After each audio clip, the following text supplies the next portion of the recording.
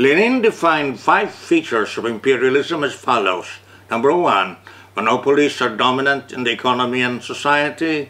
2, bank capital is merged with industrial capital to form the finance oligarchy. 3, the export of surplus capital has acquired pronounced importance over the export of commodities. 4, the world economy is divided among the blocks of capitalist trusts, cartels, and syndicates. And 5, the division of the globe among the biggest monopoly capitalist powers has been completed.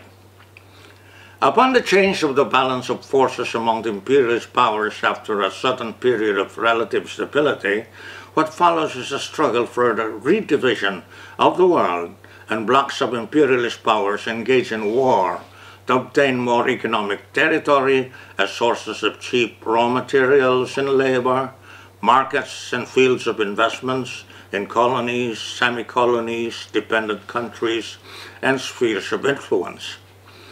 In their wars to redivide the world, such as those in the first half of the 20th century, the imperialist powers engage in the unprecedented mass destruction of human lives, properties, and social infrastructure of their enemies. But the wars of aggression waged after World War II by the U.S. singly or in combination with imperialist allies against the oppressed peoples and nations in underdeveloped countries have involved the death of 25 to 30 million people and the cost of more than $10 trillion. The proletariat and the people of the world suffer the most in the wars of the imperialist powers among themselves and against underdeveloped countries, but they can take advantage of the crisis and the war and rise up against their imperialist and reactionary oppressors and exploiters.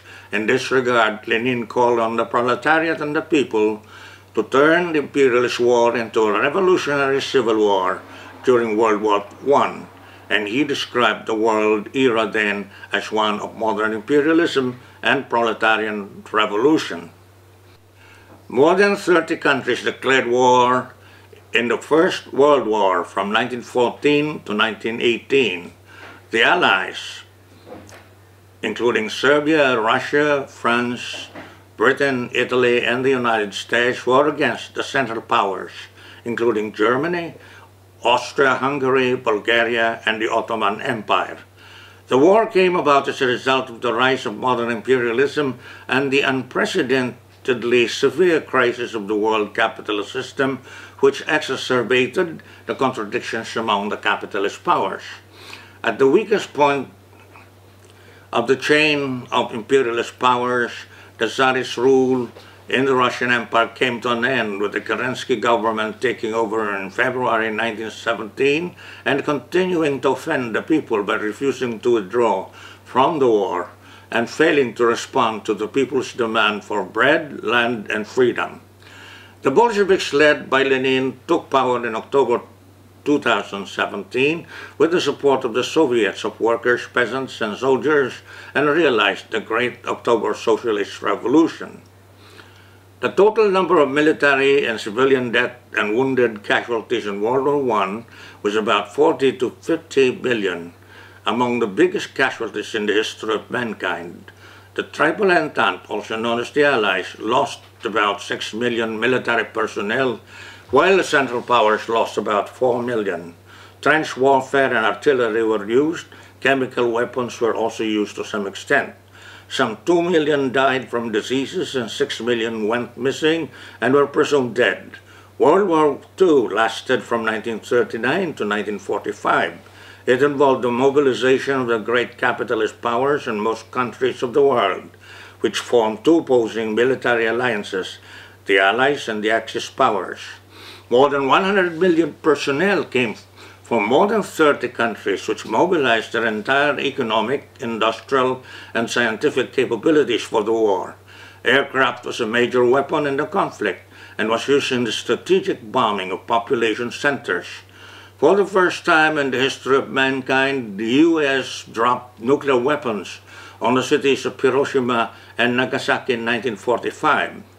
So far, the deadliest inter-imperialist war has been World War II. It was caused by a protracted global depression, which started with the Great Depression in 1929 in the US.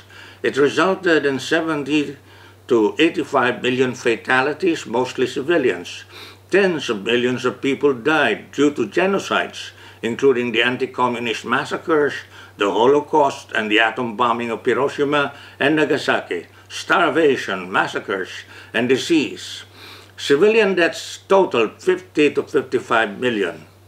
Military deaths from all causes were 21 to 25 million, including the deaths of about 5 million prisoners of war. More than half of the total number of casualties are accounted for by the dead in China and the Soviet Union. Recent historical scholarship shows that nearly 27 million people died in the Soviet Union and that more than 20 million people died in China. As a result of World War II, the proletariat and people in several countries, such as those in Eastern Europe and East Asia, including China and the Democratic People's Republic of Korea, rose up to turn the imperialist war into a revolutionary war and establish socialist states. The strategic counteroffensive of the Soviet Union against the fascists enabled the Allies, as well as several socialist revolutions, to win victory. The national liberation movements became far stronger than ever before in Asia, Africa, and Latin America. The victories of the Chinese Revolution in 1949 and the Korean War against the U.S. aggression in 1951 to 1953 marked a new high in the people's struggle for national liberation and the world proletarian socialist revolution. The U.S. came out of World War II the strongest imperialist power and sought to lead the so-called free world against communism. It bewailed the so-called Iron Curtain, but it could not reverse the victory of the Soviet counteroffensive against fascism in Eastern Europe. It did not have enough strength to stop the advance and victory of the Chinese Revolution in 1949. The U.S. war of aggression against Korea was frustrated. The Vietnamese people won their signal victory for national liberation against U.S. imperialism in 1975, despite heavy bombardments and the use of Agent Orange. As a winner in the war, without being devastated by its enemies, the U.S. wanted to enjoy post-war prosperity. It also conceived the Marshall Plan for Europe and a similar plan for Japan in order to consolidate and expand the U.S. economic dominance in the world capitalist system. It decided as early as in 1947 to announce the Truman Doctrine and to wage the Cold War in order to whip up anti-communist propaganda on a global scale.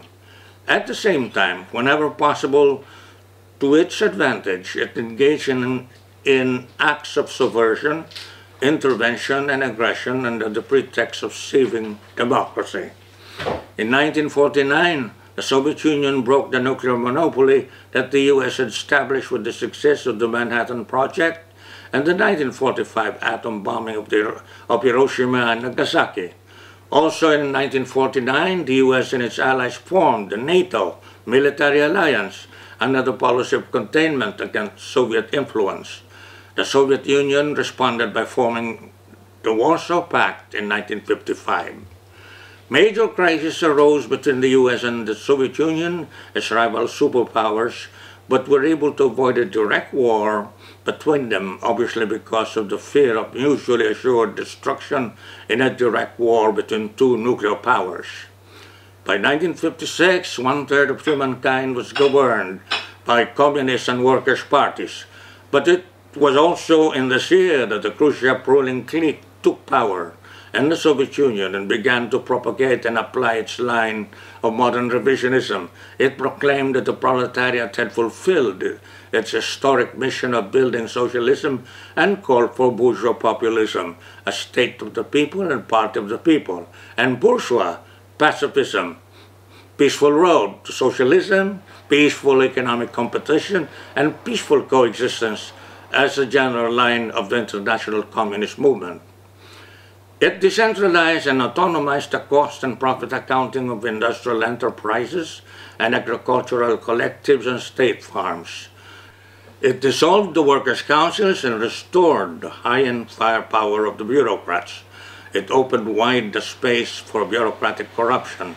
It expanded the private plots at the expense of the collective and state farms. The free market, so-called, was expanded for the benefit of rich peasants and merchants. The latter traded not only farm products, but also manufacturers in collusion with corrupt managers of state enterprises and criminal syndicates. Brezhnev replaced Khrushchev in order to re-centralize the ministries that the latter had decentralized in order to ensure that resources were available for social imperialist purposes. By then, a criminal oligarchy had gained control over the Soviet economy in collaboration with the Soviet high bureaucracy. While cultivating connections with the oligarchs, U.S. imperialism promoted the rise of anti-communist forces in the Soviet Union and Eastern Europe. The Soviet occupation of Afghanistan from 1979 to 1989 drained resources from the Soviet Union. Thus, the ground was set for the collapse of the Soviet Union in December 1991 and the rush of the oligarchs to privatize the social wealth that had been created by the Soviet proletariat and peasants. Since the 1960s, Chairman Mao and the Communist Party of China put forward a proposal for the general line of the international communist movement, opposing Soviet modern revisionism and stressing proletarian class struggle as the key to revolutionary advance. Eventually, in 1966, Mao put forward the theory and practice of continuing revolution through proletarian cultural revolution under the dictatorship of the proletariat in order to combat modern revisionism, prevent the restoration of capitalism, and consolidate socialism. The Great Proletarian Cultural Revolution was definitely victorious from 1966 to 1971, but subsequently it went through twists and turns in the next 5 years and became increasingly subordinated to the diplomatic line of playing off the U.S. imperialism against Soviet social imperialism. Deng Xiaoping and other capitalist rulers were rehabilitated and were enabled by a combine of rightists and centrists to split the ranks of the left and superimpose on the line of the GPCR the general line of capitalist-oriented reforms and opening up to the U.S. and world capitalism. After his October 1976 coup, Deng Xiaoping made himself paramount leader, arrested and imprisoned the leaders of the GPCR at every level, and proceeded to carry out his capitalist counter-revolution. By 1978, he openly condemned the GPCR as a complete catastrophe, denied the average annual growth rate of 9 to 10% from 1966 to 1976, ordered the dismantling of the people's communes in favor of the household responsibility system, the privatization of assets in rural and urban enterprises, the redundant payment for the war bonds previously redeemed from the bourgeoisie, liberalization of foreign investments, private construction, sweatshop consumer manufacturing, and other capitalist-oriented reforms and measures for integration in the U.S. and world capitalist system. Ukraine was one of the 3 core republics of the Soviet Union that agreed with and signed the Minsk Agreement in 1991. This agreement dissolved the Soviet Union with the avowed aims of ending the Cold War, bringing Russia to the European fold, and realizing peace and its dividends in reciprocation to the reunification of Germany and the assurances and promises of the U.S., NATO, and the Organization of Security and Cooperation in Europe, the OSCE, not to recruit the former member states of the Warsaw Pact into the NATO. The U.S. gloated over the collapse of the Soviet Union and over having become the sole superpower and acknowledged winner in the Cold War.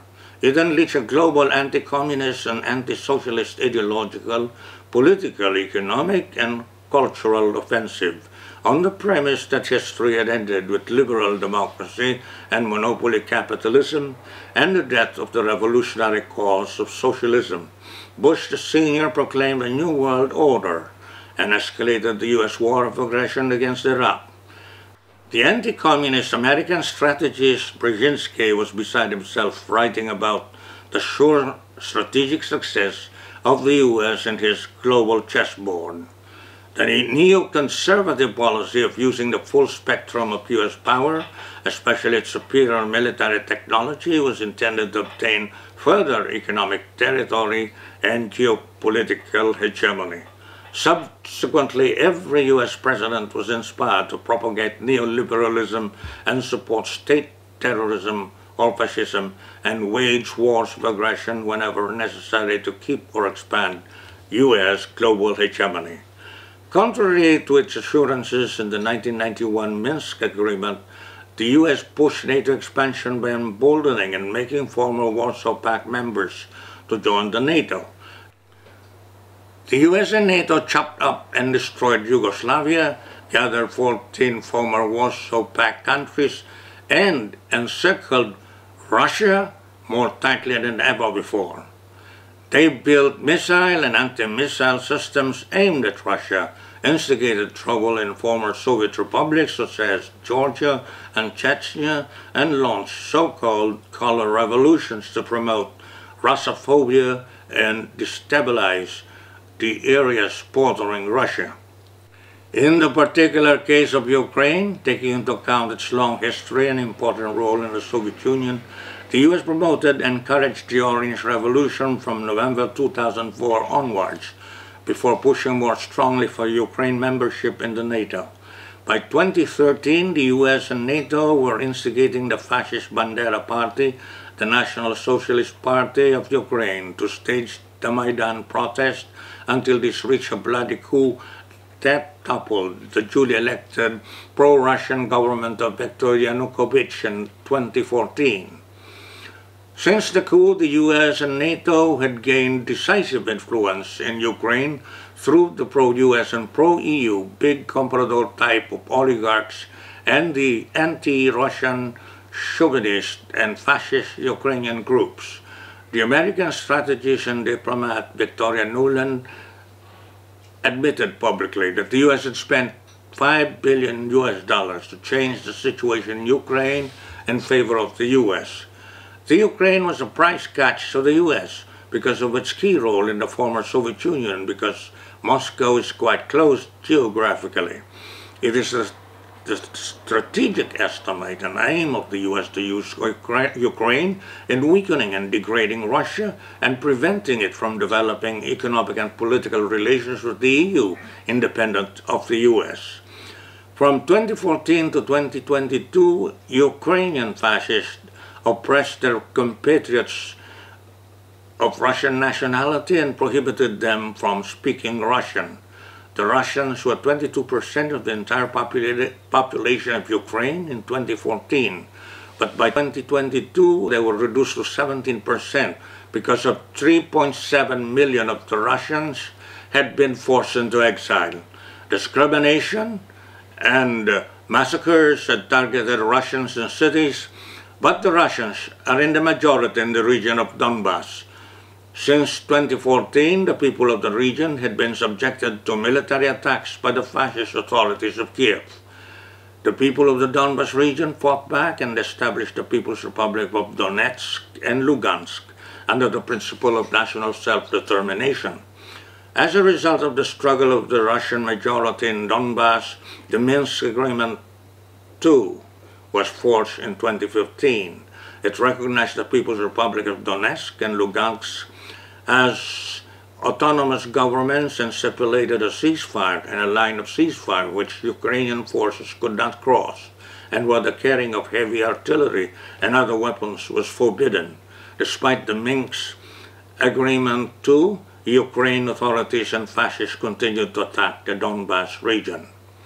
In 2021, it became evident that Kiev had a blitzkrieg plan against the Donbass region and that the US and NATO were promising and delivering military assistance In preceding years, Ukraine's military forces had been placed under the command and control of NATO, and military bases and surveillance posts had been established along the border with Russia. Because of this, since December 2021, Putin had formally demanded further security guarantees from the US and NATO. They refused. Thus, Russia recognized the two People's Republics of Donetsk and Lugansk and entered into a treaty of friendship, mutual security, and defense with them. Kiev's blitzkrieg against Donbass to provoke Russia was preempted by Russia with the special military operations that were launched after Kiev deployed against Donbass the 120,000 troops for its own blitzkrieg. Russia made a feint to attack Kiev, but announced that its goal was to destroy military sites in Ukraine and that it had no intention to occupy Ukraine and attack civilians and civilian infrastructures.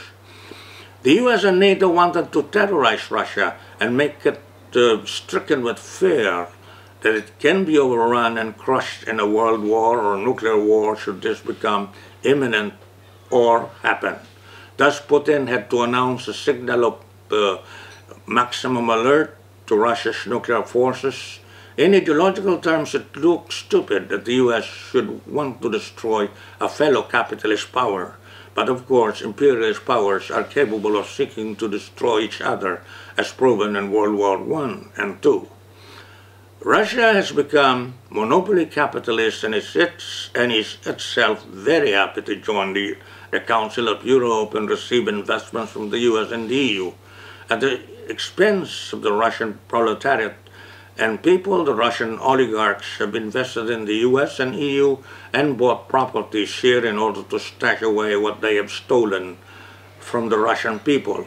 But US imperialism knows no limits for its drive to maintain and advance its global hegemony. The crisis of overproduction and overaccumulation of capital in the world capitalist system has been deepened and aggravated by the adoption of higher technology and has not been lessened by socialist countries becoming capitalist in the Soviet Union, Eastern Europe, and China. The addition of two new imperialist powers to the traditional ones headed by the US has intensified inter-imperialist contradictions. China and Russia have joined up as a bloc to compete economically and contend politically with the traditional imperialist powers. After becoming the main partner of the US in promoting the neoliberal policy of imperialist globalization for decades since 1978, China is now regarded by the US as its chief economic competitor and chief political rival.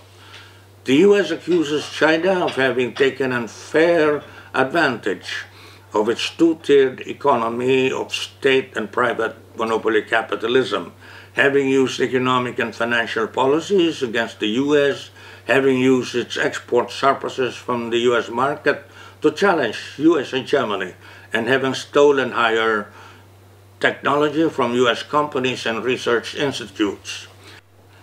In fact, the US has only itself to blame for its conspicuous continued strategic decline, which it has become keenly aware of since the financial meltdown of 2006 to 2008 and the protraction of global depression up to now. Since the collapse of the Soviet Union in 1991, the US has spent more than $10 trillion in what have been called the ceaseless wars of aggression under the neoconservative policy and the so-called global war on terror launched after 9/11. It has organized Islamic jihadist groups like Al-Qaeda and Islamic State only to chunk them eventually and to extend the label of terrorist to the communists in a grievous perversion of international law. The US has wrongly expected China to become a supplier of cheap consumer manufacturers to the US and other markets and refrain from any economic and military rise that began to worry the US since the presidency of Obama. By outsourcing consumer manufacturing to China, the US weakened its own manufacturing, which had employed most American workers. It put excessive emphasis on the war production by the US military-industrial complex. on the maintenance of more than 800 overseas military bases and on the ceaseless U.S. military interventions and wars of aggression. The U.S. has been obsessed with expanding the NATO, encircling Russia as well as China, implicating European allies, and running down whatever remains of past Soviet influence in the Middle East, as in Syria. It has chosen to reignite war in Europe by using Ukraine as the agent provocateur and proxy against Russia on the calculation that it can determine and control the results of war between Ukraine and Russia. As revealed by Biden, the U.S. wants to degrade Russia economically and militarily through an attritive war and economic sanctions. But the Russia-Ukraine war has served to solidify the strategic relations of Russia and China. The Shanghai Cooperation Organization, which was formed in 2001, appeared as a mild response to the military juggernaut of the U.S. and NATO, and the BRICS, which includes Brazil, Russia, India, China, and South Africa, which was formed in 2009, also appeared as a minor response to the 2008 financial meltdown. Together with the Eurasian Economic Union and the Belt and Road Initiative, the SCO and BRICS emerged as bulwarks of China, Russia, and other countries against the unilateralism and bellicosity of U.S. imperialism. Thus, the sanctions instigated by the U.S. against Russia have been effectively frustrated by the counter-sanctions initiated by Russia. So far, the U.S. has avoided using its own forces or any proxy to provoke an armed conflict with China, obviously because of China's preparedness against war and constant pleading for amicable diplomatic and economic relations with the U.S. At any rate, since the time of Trump, the U.S. has raised the tariff walls against imports from China and has taken steps to stop technology transfer to China. In dealing with China and Russia, the U.S. has thrown away its long-avowed neoliberalism and adopted protectionism through its trade war against China and exchange of sanctions with Russia. China's excessive claims of more than 90% of the South China Sea and the building of artificial islands and militarization of these by China in the West Philippine Sea have alerted the U.S. and other countries to join up for the freedom of navigation in the Indo-Pacific Oceanic route and have prompted the formation of the Quadrilateral Security Dialogue of the U.S., Japan, Australia, and India. The promotion of the Indo-Pacific route is an attempt to counter the Belt and Road Initiative of China and its related initiatives involving the ASEAN. To know their role and the tasks they must perform, the proletariat and people of the world must pay attention to the intensifying inter-imperialist contradictions which aggravate exploitation and oppression in the imperialist and non-imperialist countries, and which bring to the fore the danger of a third world war and the probable use of nuclear and other weapons of mass destruction, biological and chemical, as well as the persistence of pandemics like COVID-19 and the daily accelerated plunder and destruction of the environment. In imperialist countries, the proletariat and people must resolutely and militantly fight against the monopoly bourgeoisie and stand for democracy and socialism against fascism and imperialist wars of aggression. They must build and accumulate the strength of the Revolutionary Party of the Proletariat and the broad mass movement in order to win the struggle for democracy and socialism and defeat the rise of fascism and imperialist war. In the lesser capitalist countries, the proletariat and people must also fight to prevent the ruling class and state from being swayed by the imperialist powers to join their military alliance and wars of aggression. In countries where the governments are already assertive of their national independence in their socialist programs and aspirations, the proletariat and people must take a strong and active stand against imperialist powers and the wars of aggression that they launch. In the underdeveloped countries of the world, The oppressed peoples and nations must wage revolutionary struggles for national and social liberation. They must take advantage of the crisis of the world capitalist system and the inter-imperialist contradictions in order to defeat the imperialist powers and reactionary classes exploiting and oppressing them, and to build a people's democratic system and socialism under the revolutionary leadership of the proletariat and its party. Thank you.